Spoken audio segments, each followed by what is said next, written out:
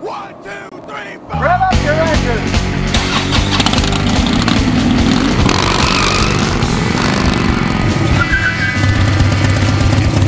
It's time for ScottyKilmer.com. If you want to save money fixing your car, stay tuned.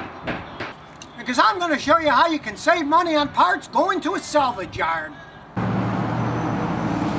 There are all kinds of good parts in the salvage yard. You just got to go down there and seek them out. Just because a vehicle's been wrecked doesn't mean there aren't a bunch of good parts still to be used.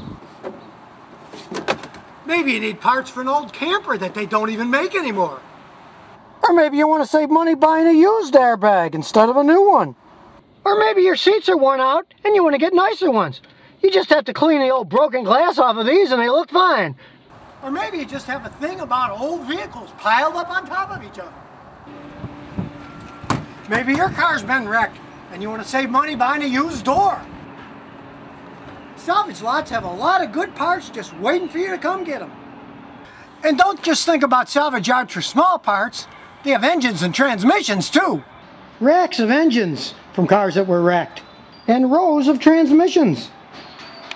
And if you find a salvage yard that installs engines and transmissions, you'll find that you're going to save hundreds, if not thousands of dollars on the installation cost. And if you can't find the part you're looking at the salvage yard you drove to, there's always a salvage yard hotline. They can call to see if any other salvage yard has the part you're looking for.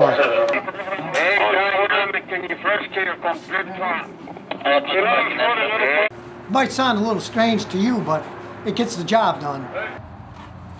So the next time you're trying to save money buying parts for your car, why not try used ones from a salvage yard?